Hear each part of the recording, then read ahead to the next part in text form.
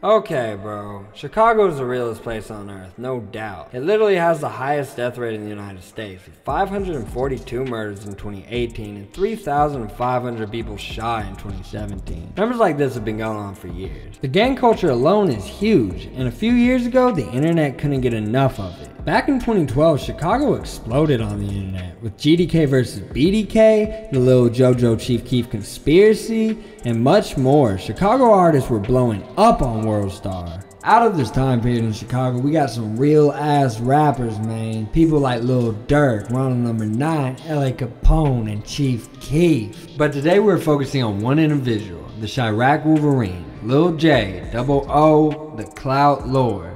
Today on Chiraq Saga, man. Fuck a discussion, adrenaline rushing. I see a op, I get the bus. Get hot, you know that it's nuts. I move out of state with my cousin. You saying for Tuka, let you in the Ruger. Man, that's the repercussion.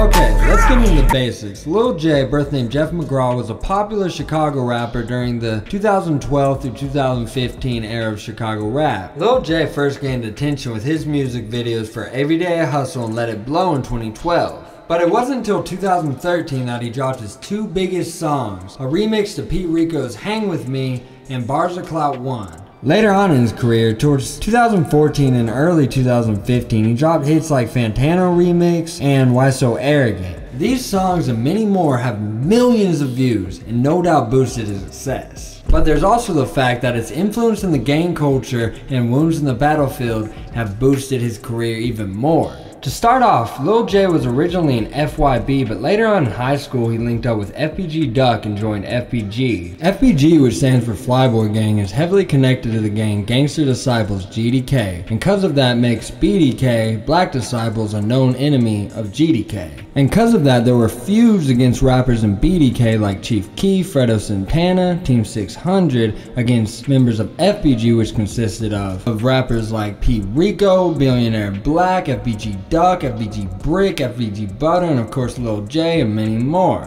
There has been ongoing feuds between the two groups of rap. Lil J has been known to send threats to BDK on a lot of occasions. There was even one time when he challenged Chief Keef and Lil Durk to a $150,000 fist fight, but it never really happened. Lil J also claims that he ran up on LA Capone and scared the hell out of him. And then he also claims that he made Chief Keef leave a store and fucking just go. There has also been a number, and I'm talking a lot of diss songs coming from the two different groups. One example is when the BDK Team 600 rapper Rondo Number 9 said I'm smoking Tuka Pack, which was a reference to Tuka, who was a FBG affiliate who died at the age of 15. I'm smoking on the Tuka Pack, yeah, I'm happy. Got the fucking 50 in the Mac, I will wet you quick. Blood deep, he a switch teaser, you ain't rockin' with. This beef is circled around a number of things, but one of the biggest things is the fact that Chief Keef is heavily rumored to be involved in the shooting of FBG rapper Lil JoJo in 2012. Now back to Lil J. If you're a fan, you might notice that sometimes he likes to go by the Chiraq Wolverine. This is a nickname made popular by DJ Academics in the War of Chiraq series. This nickname comes from the fact that he's been shot a fuck ton and always ends up okay. According to lots of sources, he's been shot 22 times, and he even mentions this in some of his songs. But in a 2017 through the phone interview with DJ Vlad, he says he was shot 15 times. According to him, he was shot 6 times early on in his career, and in 2013 he was shot 9 times at a McDonald's in Chicago.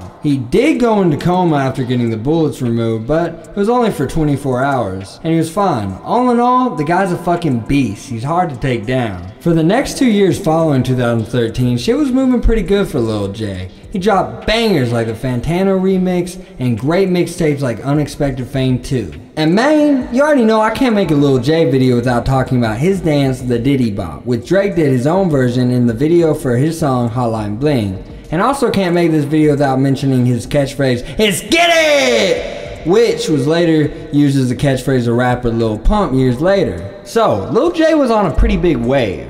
But But why aren't we seeing him now? Why do we not see his videos on World Star today? Well, he's bulletproof, so he's not dead. Don't worry. But the reason why we don't see him is quite sad. It all goes back to May 4th, 2015. From police reports and news articles, here's what I was able to put together. No, the only person that really knows what really happened are people involved. Well, according to reports, Lil J and some boys wanted to get fucking lit and smoke some weed. One of them boys being FBG Butter. But when they were on their way to get some of that sweet, sticky, icky, they ran into a man disrespecting the clout lord. And with Lil J having the status of a real G hitter, he couldn't take that shit. So he went to one of his girls' cribs to grab a gun. Well, then Lil J and his squad came back and started laying down shots. But the 22-year-old had guns of his own and laid back shots back. So, let me give you a quick rundown for any facts I forgot. So, Lil J and the squad wanted some weed. They went to this dude to buy some weed, this 22-year-old, and the dude started disrespecting. Lil J got a gun, started shooting back, but the dude had guns of his own. So they're in this big shootout, right? And shit's getting pretty real. But then, one of Lil J's associates was shot badly. That associate being a 25-year-old named Philmon in Razine. No, by this point the 22-year-old was injured, but everybody dipped and was later arrested by the feds. 6 people were arrested for the shootout, one of them even being the girl, Brittany Dupree, who Lil J got the gun from. She was arrested a little later after the fact after feds saw her with a bag full of guns. Philmon, on the other hand, the guy who got shot pretty badly, he was taken to a hospital where he died on May 15th. So then Lil J and the rest of the gang were all brought to fucking jail, right? Lil J was put on a $750,000 bail, but due to a probation violation, he couldn't get out right then. These days he could get out for a percentage of the bond if you know how the legal system works. So he could get out for around $75,000, $80,000. So, if you're wondering why Lil J got slammed so hard in the case, not counting the fact that he did start a shootout and somebody did die, and that did put a murder charge on Lil J's head, but one big factor in all of it was the fact his best friend, FBG Butter, snitched on him. There were literally videos of FBG Butter in like the little room with the cops snitching. Videos of him snitching. Today, FBG Butter is known as one of the biggest snitches in the Chicago rap game, even though he's not even a rapper. Lil J's mom even ran up on him and threatened him, which put her in jail for a short while. But even so, FBG Butter is a fucking snitch. I can't stress this enough.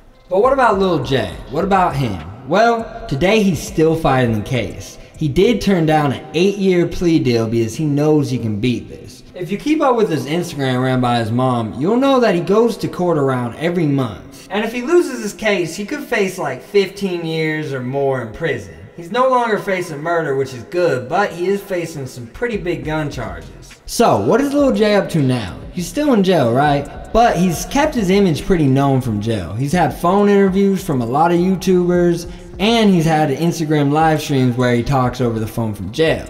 On November 12th of this year, 2019, Lil J will celebrate his 26th birthday, and may or may not still be in jail. Alright, so he's kept in Cook County jail, right? And there's been a lot of BVK rappers that's been there, and some of them still there. I'm talking like K600, C-Day, Rondo, and even fucking D-Row. Reportedly, Lil J did have a conversation with Rondo within jail, and they squashed their beef.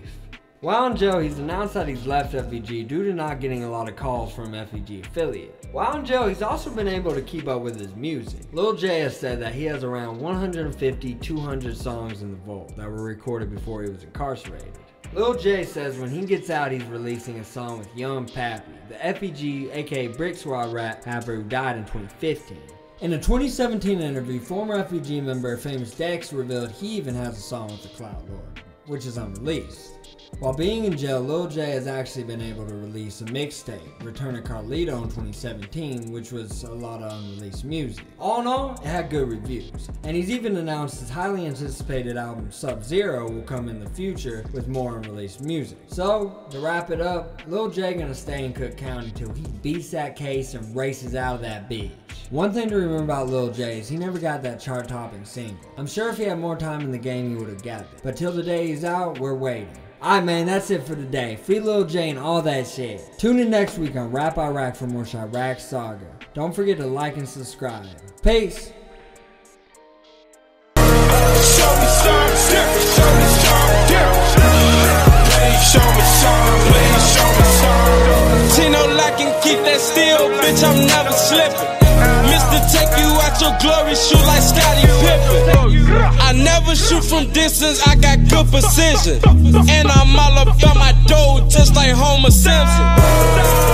Tell me some, you a fucking bum. Have you ever shot a gun, and what block you from? Show me some, nigga, show me some.